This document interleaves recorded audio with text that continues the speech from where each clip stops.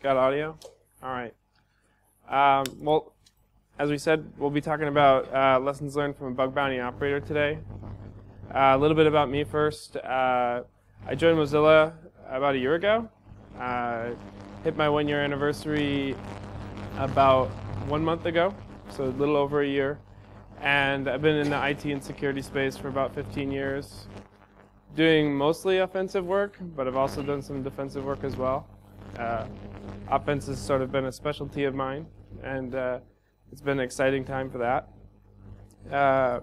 At Mozilla, I'm the product owner for security assessment, so I spend a lot of my time doing risk assessment, vulnerability assessment, threat modeling exercises, and most importantly, penetration testing. So those keep me pretty busy, but when I'm not doing those things, I'm working on the Mozilla Bug Bounty program, working with security researchers day in, day out, fielding bugs that are coming in for our products and services, working with development teams to try and fix those vulnerabilities, and getting researchers paid for their contributions.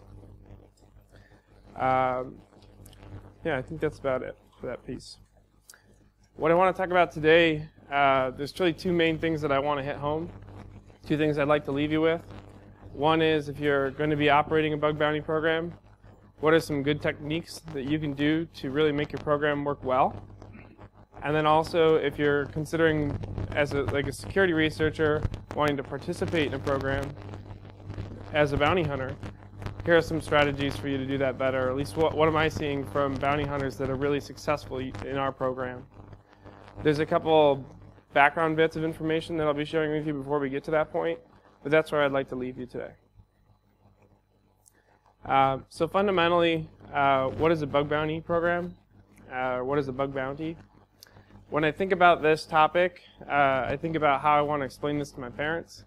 They don't understand anything that I do when it comes to security. So I have to think about how I'm going to relate to them and how am I going to bridge the gap to help them understand what this thing is. Can I get a quick raise of hands for those of you that know what a bug bounty is or have participated in a bug bounty? Okay, about half. Well, the way I think about it is I just go to the root of the word. You know, what is a bounty? In this case, think about it as when you were a child, you have a pet, a dog, a cat, whatever, and that pet runs away or that pet is lost. You think about what are the things that you would do when you need to retrieve that animal. You would go to the community to ask them for help, right? Because you only have yourself, you can only be in so many places, but your dog or pet might be, miles away. So what you do is you write up this reward, and you say, my pet's lost, I need help, here's what the pet looks like, here are the details about the pet, here's how you get in touch with me, here's how you let me know and help me retrieve that animal. Well, when I think about it in terms of bug bounty programs, in this case the puppy, in this case is security vulnerability. We're asking other people to help us find something, or engage in the community to get help finding something that we couldn't find on our own. And the way that organizations do that is by describing public intent to pay security researchers for finding security bugs in their platforms. It's not an engagement, it's not a consulting engagement where I have a very clear task. This is an open challenge to the world to say, please come hack on our stuff. We'll pay you for security vulnerabilities that you find that are impactful for our products and services. And the way that we do that at Mozilla, much like other organizations, instead of providing that piece of paper that we would nail to like a telephone pole or plaster all around town, we put out a public website that basically says, here's our intent. Here are the guidelines for how someone would participate in our program. And the reason why we need to do... Am I getting feedback? Okay. So one of the reasons why we describe the program in the way that we do is that if we relate back to that puppy scenario with your lost pet, we don't exactly know what these bugs look like. We don't exactly know what the bugs are. If we knew, we'd fix them ourselves. So the goal for the bounty program is to ensure that we provide enough guidance to get people involved to know that they are actually finding things that we care about, and also give them some sort of sense that they're actually going to get paid at the end of it. there's actually going to be some reward for participating in the program. So I want to touch a little bit on history, but I'm going to grab some water first because I'm getting dry. So a little bit about bug bounty history. If we think back to 1995, Netscape was one of the first bug bounty programs out there, providing bug bounties for bugs found in Netscape. And when that organization ceased to exist and was purchased by AOL, the browser source code was open sourced, and it translated into the Mozilla organization. Eventually became Firefox. But at that time, Mozilla was basically one of the early bounty programs at the time. And Mozilla sort of sees itself as one of the early pioneers of bug bounty programs. At that time, there really weren't a lot of other bug bounty programs out there. And what we've seen is, over the years, we're getting more and more people participating in bug bounty programs, more organizations creating their own bug bounty programs to get help on security issues that they couldn't solve on their own.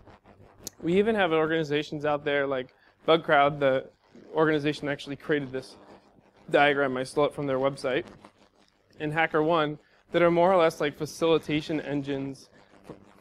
My phone is ringing. They're facilitation engines for helping organizations that don't have the resources or the setup to create their own bug bounty program on their own. So these organizations, specifically BugCrowd and HackerOne and those alike, are really helping make bug bounty programs extremely mainstream. So a lot of organizations are running their own bug bounty programs, working with the community, helping getting help from researchers that get paid for finding vulnerabilities in their products. It's really bothering me. Can I turn this off? Can I just go no audio? Can you? Okay, well, it's really irritating. Is that bothering you guys too? All right. Oh, it's this one? All right.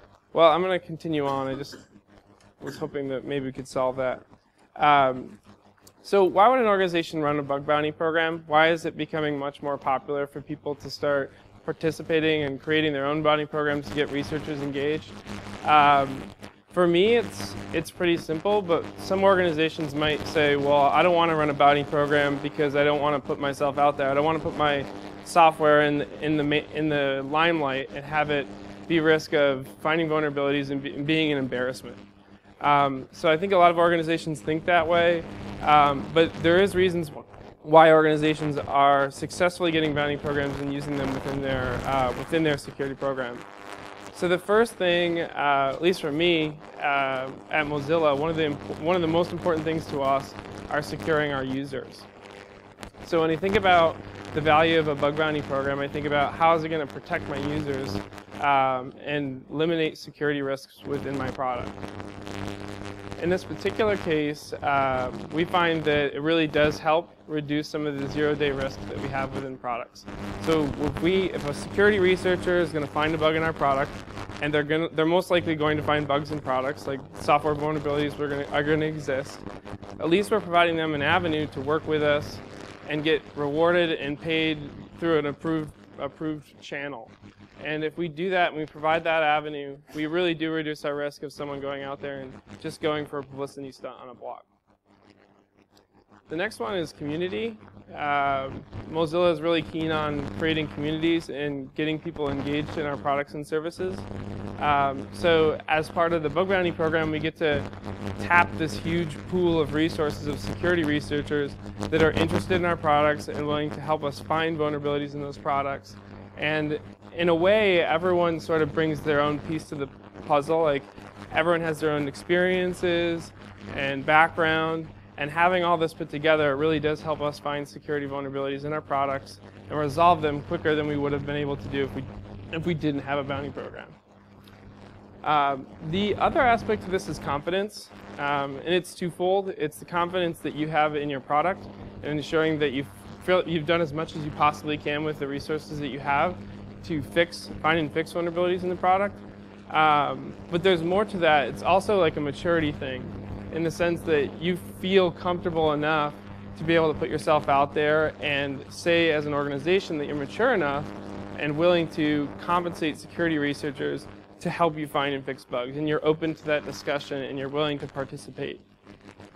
I can tell you that as a person at Mozilla that evaluates products and services that we would use within our organization, the other aspect to this is confidence in other people's products that I'm purchasing and using.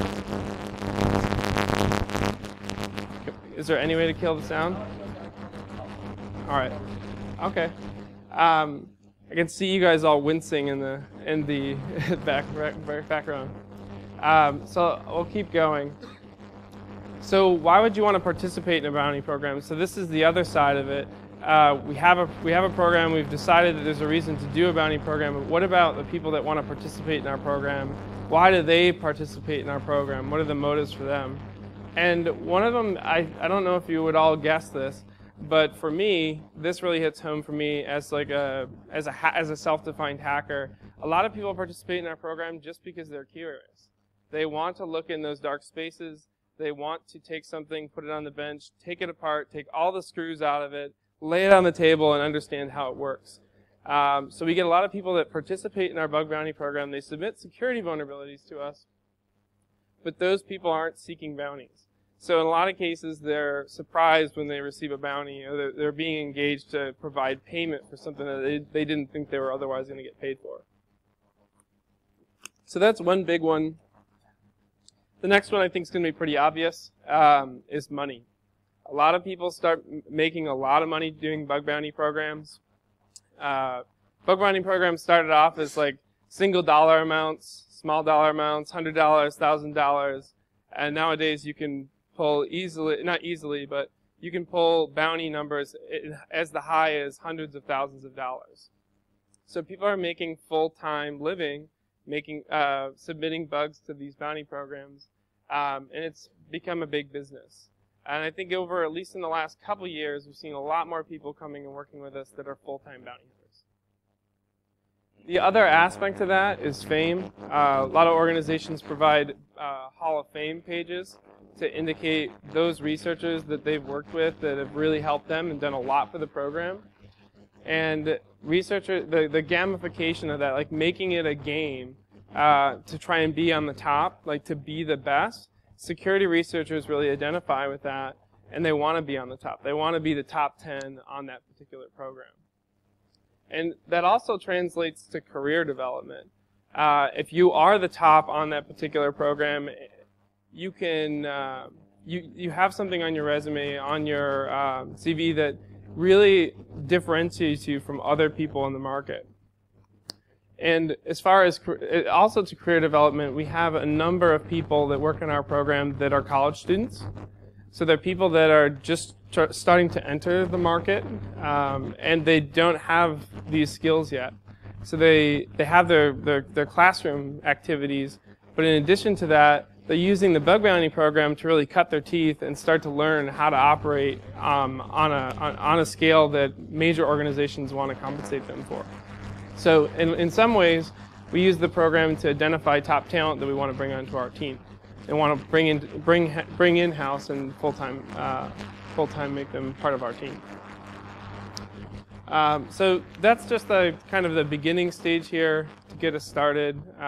Some of the reasons why someone would run a bounty program, why bug bounty programs are important. This is my indicate to segue to the next section. Into how do we run a good bounty program. And I feel like that's something that we do well at Mozilla. So I feel pretty good that we've got a lot of those aspects within our program today. And that there's always times where we're really trying to improve on the program. We're trying to look at it from a bunch of different angles to make sure that we're being competitive. Part of this is getting mind share from security researchers. If we can be an interesting program to them, we provide enough interesting targets for them, we've got their time and interest to come play on the program. So one of the big things that I think is really important about having a good bounty program is working with a bounty committee or establishing a committee within your team that would help govern that program. And we do that at Mozilla. We have a group of about 5 or 6 people that meet every week, and we discuss all the existing open bounties, what the risk levels are, and if the risk levels are high enough, whether that person's going to receive a bounty. So these people are like your mind share. So if you want highly technical people, and you also want people that are going to be part of the organization, so they understand the products and services that you're offering, and they understand the impact if one of those products or services have a critical vulnerability that would impact its abilities to deliver to a customer. So that's one aspect of it. The other aspect of that is doing bounty triage. It's really important to, one, have a bounty program, but it's really detrimental if you don't respond to researchers in a timely way. In this regard, the important aspect here is to get to that researcher as soon as possible. So they submit to us, we have to maintain an SLA to work with that researcher within 24 hours. So they're not submitting a bug to us, it goes into a black hole, and then they hear from us from 6 months and say, hey, here's a bounty. It doesn't work that way. In our bounty, the way we operate it, we're responding to people within 1 business day. In some cases, we're responding to them within minutes of submitting. That generally depends on availability of the person that's doing the triage. But the important thing in doing triage is not necessarily for you to fix the vulnerability and get that person paid immediately. The issue is for us to assess the impact of that particular vulnerability to the organization. Because if the impact is really high, it means that we need to rally the troops, we need to get people involved, and we need to be part of that discussion immediately and start getting all the people in there to fix the vulnerability and get that thing sorted out. You'll see on some of the slides here as we go through that I've included examples. One of the things that we do at Mozilla is that we're a really open organization. So whenever we have a process or a technique or a thing that we do, we try to share that openly with the community so that you can look at it, you can critique it, you can help us improve it, or you could use it for yourself if you're operating your own bug bounty program. Here's some tips and things and how we do it. We do a daily rotation. So there's a single person like myself that might be on any given day. When a vulnerability comes in, I'd triage that vulnerability and work it to its completion. And then the next day we switch off to another person. And the reason why we do that is because bugs can come in at any time of the day. So we want that triage person to be fresh, ready to go, so that when that vulnerability comes in, they're ready to rock and start working the issue.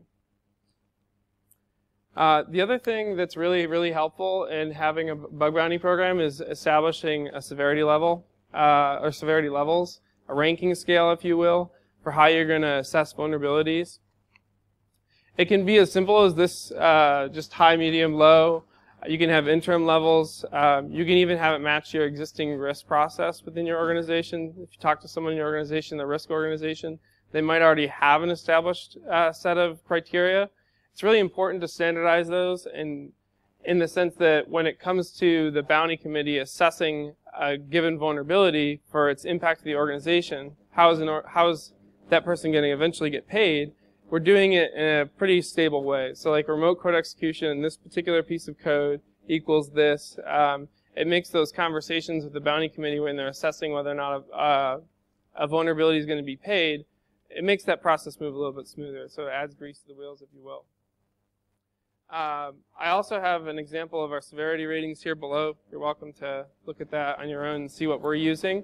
I think it's not so much important that you use our scale, because even this slide right here is not our own. It's just that you establish a scale so that you can set a bar for payment.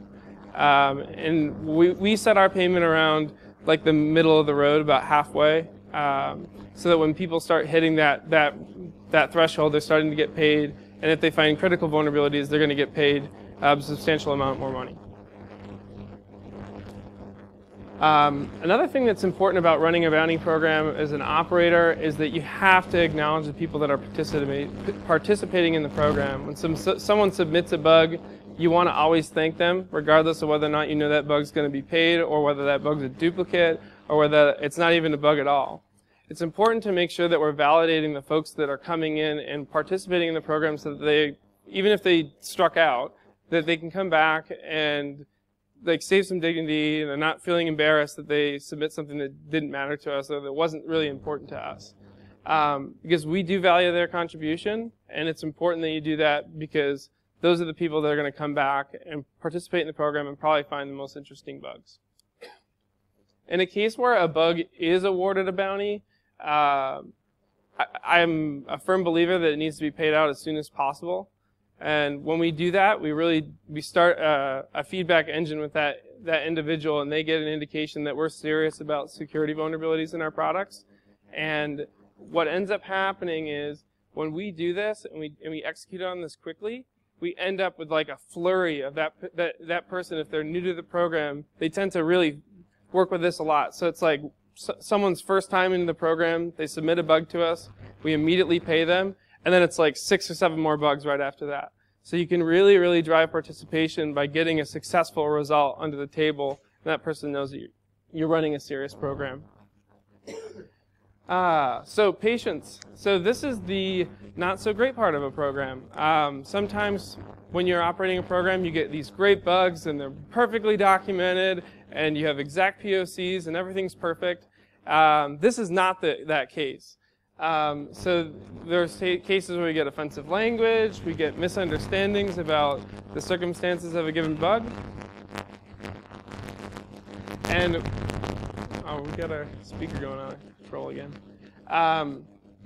We get ransom videos of people trying to explain a bug to us, and it takes you to like the 29th minute before you actually see the bug. So that's always exciting. We have demands for payment and just straight up like disrespect. And I'll get into 1 or 2 more examples of that later as we go. I think it's important if you're operating in a bug bounty program that you keep your patience. That you keep it cool and you keep it professional. There's people that are throwing all kinds of terrible things my way and operating the bounty program in some of the bad submissions. And it's important for us to just sort of keep cool, work through it, try to stay professional. Because there's times where we've taken someone that was like a really bad submitter, like someone that's just driven us nuts in the bounty program. It's like 50 bugs in one day. They're all low risk and they don't matter to us particularly. And we've been able to convert those people just by being nice and staying patient with them and working through the process and educating them about the things that we're looking for. So I think that's a really critical aspect for operating a bounty. Transparency and openness. I think as Mozilla, this comes really easy for us because we operate in the open on a lot of the stuff that we work on. I think the important part here is to have a process where you can communicate what the program is and how it works. But I think it's also important to involve security researchers as part of the workflow in solving the problem. So what we do at Mozilla is we use a system called Bugzilla. It's just a ticketing system. When a bug comes in, we obviously have to keep it private until we fix that vulnerability. But while we're working through that vulnerability, the researchers engage with us. We have the developer engaged. We have myself or one of the other triage people involved. So we're all working together trying to solve the same problem in the same workspace. So there's no additional communication. There's no I tell this guy and then I got to go work with this guy. It all happens in the same bug. The security researcher sees that we're actively working on it, and it really helps in a lot of ways to prevent that sort of case where someone's saying, well, where is this bug? Like, where is it in your process? Are you working on this? Is this important to you? In a lot of ways, it just says right up from the get-go that it is important to us. We are actively working through the issue, and they're part of the solution. And what we also do is we take that full conversation, like everything that we communicated about when we're done with the bug and it's fixed, we'll open source that bug.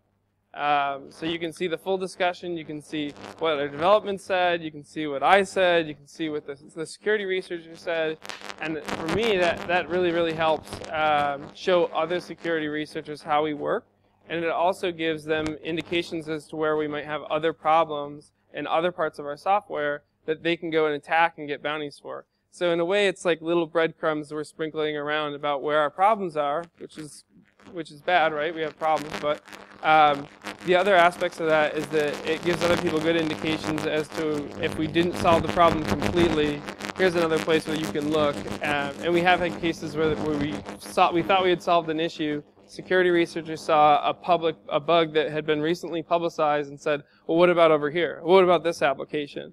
and it really keeps us honest in a way. And I feel like that's really a helpful part of running a good program. If there is anything that I say today about running good operating a good bug bounty program, this to me is one of the most important things. And it's not the public aspects of it, it's about taking the feedback that you get from security researchers, looking at them at a higher level and trying to identify trends of bugs and why you're faced with these certain bugs, and trying to develop guidelines and procedures to really start to catch those bugs and knock out entire classes of vulnerabilities. And we've done that. I've got a couple links here. I don't think it's showing up very well. But we've developed TLS guidelines for SSL. We've developed guidelines for OpenSSH, as well as our web security guidelines. So those things really helped us take entire vulnerabilities or classes of vulnerabilities off the map in terms of remediation. Sorry about that.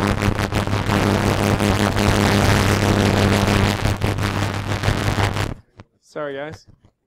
Oh, it stopped when you opened the door. Thank you.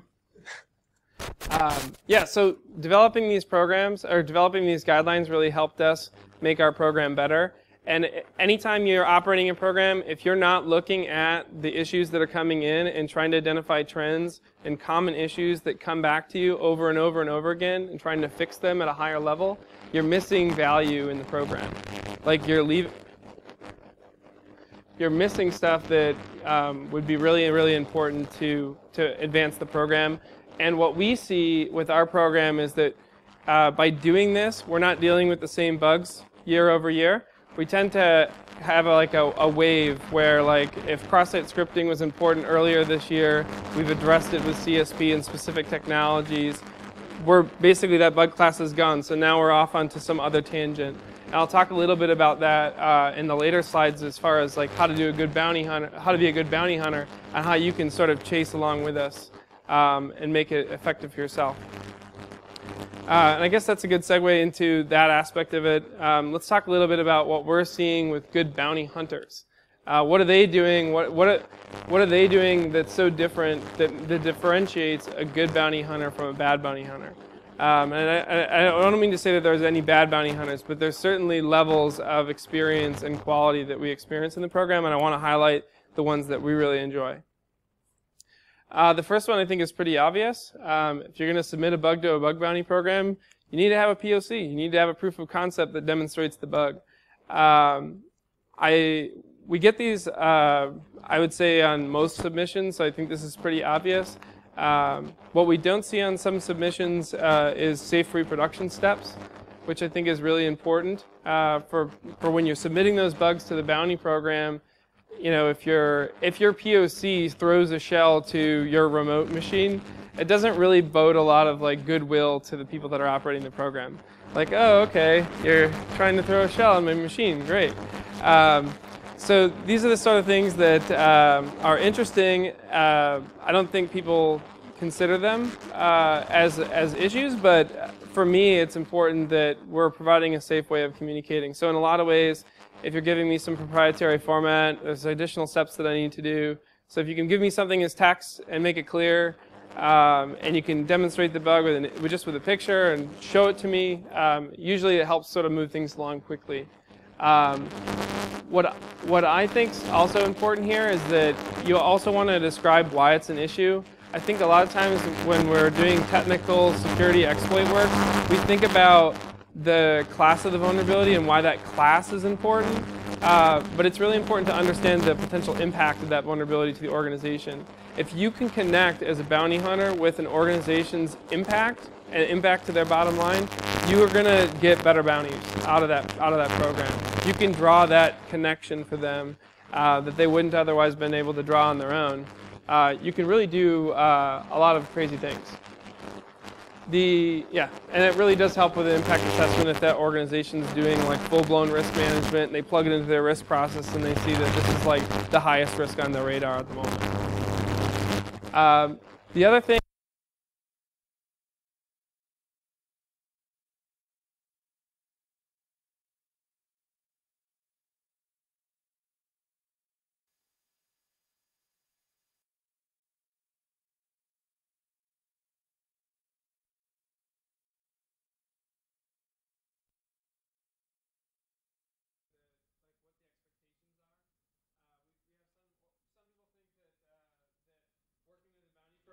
could submit the bug to the bounty program and then also write a blog post and put it on Twitter the same day. So these are sort of like expectation building things that you want to look at the program and understand like what's acceptable for the program, because when you open source that bug and submit to the bug bounty and maybe the same exact day before the issue's triage, you're basically 0-daying us on that vulnerability. So it doesn't really help us. I mean, it helps us that we know, but we're a little bit behind the 8 ball at that time, so it's really helpful to sort of be up front. The other thing, pay attention to eligible sites. We get a lot of people that submit bugs to us in like custom code application that's hosted on like someone's personal blog or their WordPress blog or whatever, and they're just not part of our program. So we get a lot of people that exhaust a lot of effort and a lot of time without reading instructions, and they find bugs, but they find bugs in things that we're not willing to pay on that aren't part of our program. So if there's one thing that you think about as far as instructions, make sure that you look at eligible sites or eligible properties. And most organizations or most bug bounty programs are going to make that pretty clear. The other thing to consider is the bug classes that organizations care about. There are some bug bounty programs don't care about like entire classes of certain vulnerabilities, and we have cases where we've seen where people will like exhaust as much effort as they possibly can to find this very specific type of exploit, and we're like, yeah, that's by design. Yeah, it's a wiki. You can have content. So those are the sort of things that we see. We do have a FAQ for our web bounty for when people are trying to learn those things. That's that image that I linked to you in the earlier slides. Here's a link to it later if you want to check it out and see what guidelines we have with our program. This is an underrated one as well. A lot of times we get people that participate in the bug bounty program and they feel like they shouldn't ask questions or just simply don't. This is a really good way to get good information about what's important to us. And I think the big part here is context. If you can understand that an RCE in this particular application is extremely important to us, and an RCE in this other application means nothing to us because it's completely isolated and completely segmented from our infrastructure, that's important information to know, and it might help you as a bounty hunter target some of the work and some of the sites that you really spend your time on. Because time is precious, so if you can find ways to save time and really target your efforts, you can get more success out of it. Let's see. Oh, in addition to this, one of the things that we find a lot of good bounty hunters work with us on is that they find a vulnerability or they're looking at a public bug that we've already disclosed and publicly disclosed and fixed, and they find other classes of bugs in the same place. So in a case where like there's an input validation bug and we didn't do a good job of actually solving that issue, we solved for the problem set that was presented in bug A, and good bounty hunters are going to look at that bug and say, I wonder if they did this, or I wonder if they looked at this aspect of it. So if you think about it like incomplete patches, really interesting space. We have a lot of bounty hunters that do very, very well just by looking at bugs that we fixed and maybe not completely fixed. So I find that to be a very interesting category. So obscure bug classes. This one's a fun one for me because it makes my job more entertaining. I've seen dozens and dozens and dozens of cross-site scripting vulnerabilities. They're great, and we'll pay for them totally. They're not that interesting to me, but they're interesting to our organization. They're interesting to certain properties that we have.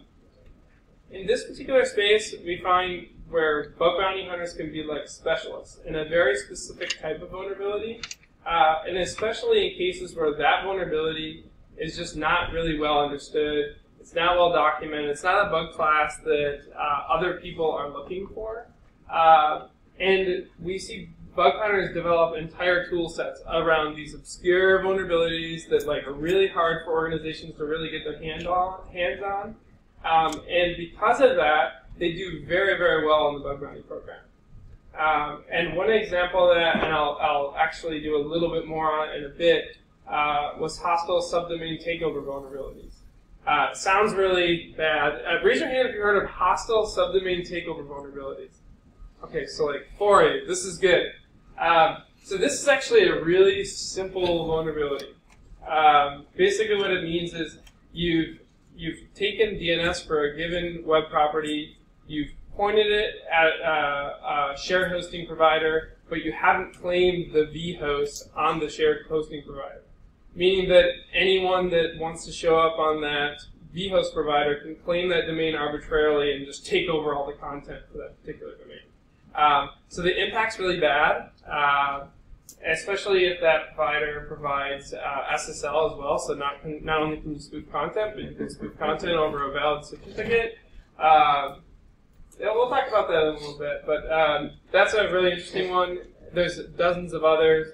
And if you can find your way as a bounty hunter into one of these niche spaces, not only will you do well in our bounty program, but you probably do well in other bounty programs as well.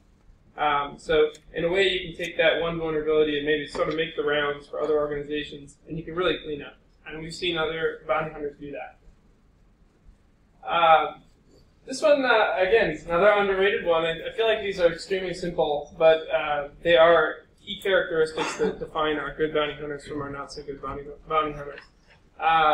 Just remember that, like, when you're working in a bounty program, the person that wrote that code is eventually going to hear about that because they're the ones that are going to try and fix it. Just remember that when you're submitting, that you're being respectful and you're not sort of talking down like, "How could you miss this?" It's fine by me because it's not my work that you're criticizing, but I feel like when that message is delivered to a developer, they're much more likely to fix the issue if you're nice about it. And we work, as far as in the Mozilla bounty, our developers and the security researchers are working really, really closely together. So if you're coming at someone really hot about them screwing up, well, we're going to put you right in front of that person. So if you can be nice about it, you can build a relationship with that person and sort of build some goodwill to get things started. And it really sort of helps move things along. One of the other things that you're doing by being nice is that you build a lot of goodwill with the bounty team.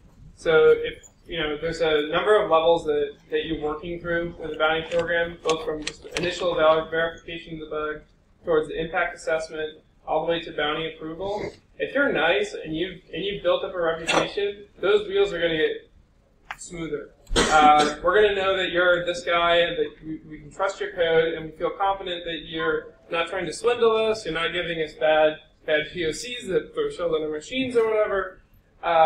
You can really do some interesting stuff here, and what we do for people that are extremely nice and that are helpful, and what we define as like good bounty hunters for us, they really help us shape our program. Like, we ask them for input. We say, like, what's working? What's not working? Is this a good way to handle the bug? Should we be doing something different? And those people, we tend to ask the people that are extremely nice and not the jerks. So, surprise. So I do want to talk a little bit about a success story. I'm going to get a little bit of water because I'm parched again. Am I doing on time? 20 minutes. Remaining. Okay. So I want to talk about a success story. There's a guy by the name of Griffin Francis out of Australia. He's one of our, what I would consider one of our good bounty hunters. And I want to share a story about a bug that he submitted that I ended up triaging. It was kind of fun, and it does talk about subdomain takeover, hostile subdomain takeover. So this gives you a sense for how impactful this bug was for us.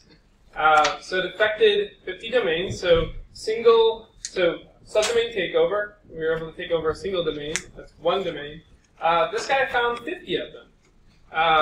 50 domains that we had DNS pointing to vhost provider. We were in the process of setting something up, but we hadn't completed the setup yet.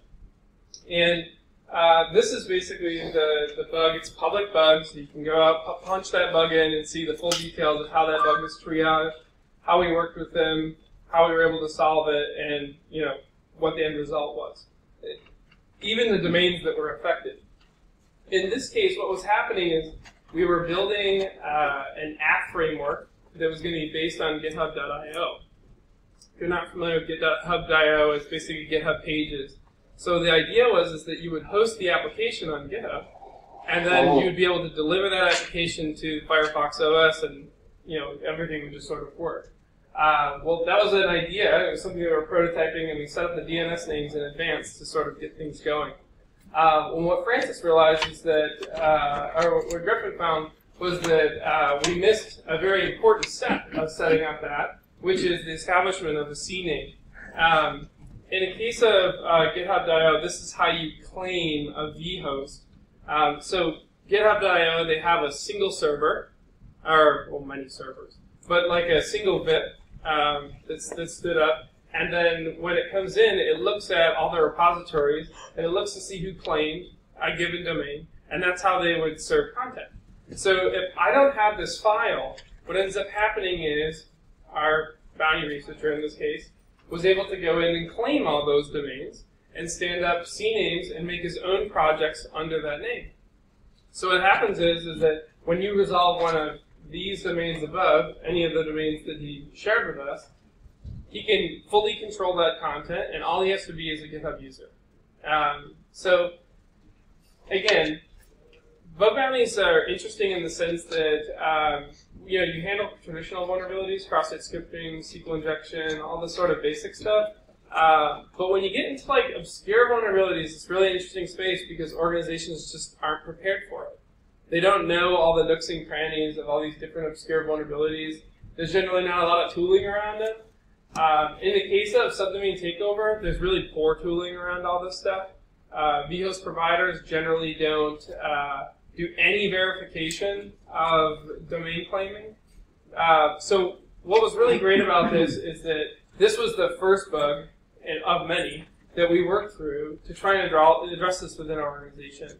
And I'm sure if you do any sort of virtual hosting or shared hosting providers within your organizations, this might be something to take a look into, see if you have old DNS records that are pointing to those vhost providers, or if you have DNS that's pointing to wildcards.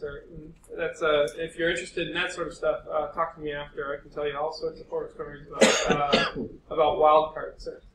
At any rate, what I feel, the reason why I chose this example is this is just one example of the beginning of a conversation that we had with the security researcher. And from there, we found tons and tons of more vulnerabilities after working with him, having a successful result. So in my vision, if you look at this bug, you can see this is an example of both of us doing the right things. And for me, when we do the right things, when we as bounty operators do absolutely as much as we can to try and remember what the incentives are for the people that are participating in the program, and if you as a bounty hunter can think about the incentives of an organization and why they operate the bounty program in the first place, you're going to be a lot more successful. And if we can take it, and if there's a gap between developer conversation and security researcher conversation, if you can do anything to close that gap, you're going to be a more successful bounty hunter, just plain and simple. And those are the people that we really want as part of our program, and those people that we do operate with on a daily basis successfully to help secure a lot of our applications. So for me, it's just, okay, cool. So for me, that's a really important aspect of it. That was the goal of my presentation, was to one, leave you with how to run a good operation or how to operate a good bounty program. Hopefully I've given you some indicators of that. Also, for those of you out there, security researchers looking to be participants in a bounty program, hopefully I gave you a couple tips and tricks that you can use if you want to start participating. If you're interested in participating in the Mozilla bounty program, come talk to me after. I'd love to talk to you. I'd love to find out what you're interested in. And maybe we can get a conversation going and get you bootstrapped. That's really all I have for you guys today. I have, I think, some time for questions. I'm so glad that the speaker has calmed down. Yes, thank you very much for talking about it. It's more from the operational side. So that chart at the beginning, you showed all the companies. Yep. It's obvious that they're mostly large organizations, some of them even Fortune 500. So for those organizations, it's usually easy to organize their own bounties from the resource perspective. Of course. So if you could, from your experience, what's the number of internal resources that you think is enough to satisfy a certain amount of volume that's coming in? I think it depends on what your volume is. I can tell you that at Mozilla, we have about, on the web bug bounty side, I think it's like 40 to 50 properties that we have ineligible, which is, I think, a lot greater than most organizations out there. A lot of organizations really, really tightly scope their bounty program. It's got to be in this application, this very subdomain. It can't be any of these classes of vulnerabilities. We operate a pretty wide open one, so I feel like we're more exposed in the sense that we deal with a good amount of input from people. In Mozilla, we're not a big company. I mean, we're 1,000 people, which is still a good size, but we're not like a massive giant. We operate the triage team with about 5 people, and your inside SLA is 5 people. Yeah, with a 1-day SLA. What's the ratio between true and false positives? I mean, what's the noise? What's the amount? It depends on the researcher. It's very much researcher centric. So, like, if a researcher comes in, they read the program, and they do the steps that I was describing, they tend to be really successful right off. Trying to think, we do get a lot of submissions that are like low quality. How much waste you have? How much waste you need to get rid of? I mean, there's obviously a lot of noise because it's a public bounty. I feel like we pay probably on maybe about half the submissions that come in, maybe more. So I feel like we've got a good balance. What happens with researchers that, like, what I would classify as not good researchers? They don't tend to last long because they're not being successful. It's just one of those things. Like, they're only willing to try for so long, and then they go on and do other stuff. And then every now and again, you get a couple researchers that are just trying to cut their teeth in things, and we try to work with them. But if they're not successful, they're gonna peter out pretty quickly. So it's like that's why I think it's really important for people that are interested in bounty programs to get success early on, because it's going to help feed that hunger to play along. Any other questions? Yeah, shoot. Is it like a Pareto, would you say that 80% of or 20% of the researchers would submit 80% of the vulnerabilities, or is it spread more widely? Well, there's some that are really successful. It's funny that you say that, because from a quantity perspective, really, really successful researchers tend not to throw a lot of things in the wall. Most everything that our good researchers submit, almost all of it sticks, because they've done their homework, they've looked at our guidelines, they understand what we want. I don't know if I quite answered your question. Or more, if you see, is the same security researchers that are submitting the majority of your valid vulnerabilities? I wouldn't say that it's the majority. They're probably maybe 10% of the overall. Like, our really regular people, we probably have 10 people that are just pretty solid, that are mostly participating all the time. And then we have a wide range of other people just kind of popping in, saying oh hey, there's a new vulnerability at Nginx. Here's your next thing to chase down. So. Any other questions or? Yeah, go ahead. Do you have many bug duplicates? Yeah, we do. We do have a lot of duplicates. Mostly bugs that are in process. So, surprisingly enough, and it surprises me to this day, we do get what I would call birthday attacks, where someone, we go so long without anyone finding a given vulnerability. Someone finds it on a Monday, and then someone else, completely unrelated, submits that bug on Tuesday, and it's we went that long, and two right next to each other, and it makes you wonder, are these guys working together? What's going on? But yeah, so we use a ticketing system, so in a case of Bugzilla, it's really simple for us to just be oh, that's this bug, resolve. I would like to think that we have more, but I think we have such a wide scope that we support that generally people aren't tripping on each other for duplicates. So if an issue is an issue, we're going to work through it to completion, and the idea is that we're not going to see that bug again. And this is especially the case when you wipe entire bug classes off the map. Those are really helpful. So it's you deal with it for so long and you're all right, we need to find a real solution to this problem. So how much are you relying on your bug bounty program for your own internal coverage of the applications? And how much do you do internally to make sure? So I joined Mozilla about a year ago to help kickstart their program doing offensive testing. So I'd say that's getting to be greater. I think maybe 2 years ago they were relying on it more. I'd like to rely on it less and have it supplement. Just as a fair warning, do not use the bug bounty as the only thing that you're going to do for security. Yeah, you definitely want to make sure that you're finding a balance. I think of the bug bounty program more of like a safety net. So do as much as you can with the resources that you have, and if you operate a bug bounty program, you're going to have a sense of whether or not you're keeping up with things. If you find yourself just like paying bounty after bounty and you're just like throwing a bunch of money out the door on the same properties over and over again, maybe you need to reassess the strategy. So what percentage-wise would you say, like resource-wise?